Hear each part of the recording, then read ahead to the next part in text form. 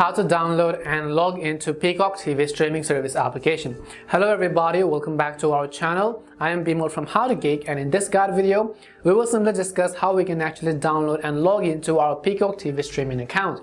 But before we get started, as always, if you are new to our channel, make sure to leave a like, hit that subscribe button, and without any further ado, let's get started with today's video. So the process to download it is also fairly easy. Simply make sure to stick with me till the end. First of all, what you have to do is, whether you're on iOS or Android, you have to simply open the device's respective app store. So I will go ahead and then simply open my Apple App Store in this case, and make sure you are logged into your Apple ID or your Google account if you're downloading it on Android. What you have to do is, at the very top you can see the search box. In the search box you want to simply type in Peacock TV. So you might also see a recommendation in the search results. Type in Peacock TV and you can see the very first application from Hi TV shows and so on, with the verified publisher called Peacock TV LLC. You want to simply actually make sure to download this very application. If you have not actually downloaded it, you will see a get button. If you've downloaded it before and you uninstalled it, you will see a cloud-like icon to download it. Tap on that icon, verify with your password, and then install the application. Once you've installed it, that is basically how you can download it. Now what we want to do is we're going to move on to the login process.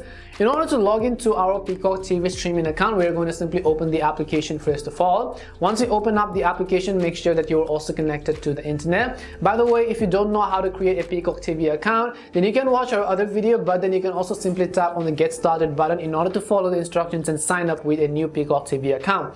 But assuming that you've already created an account before, what you need to do is, at the very top right corner you can see there's already a subscriber sign in button. So we will simply select this sign in button which you see, and as you can see it says welcome back.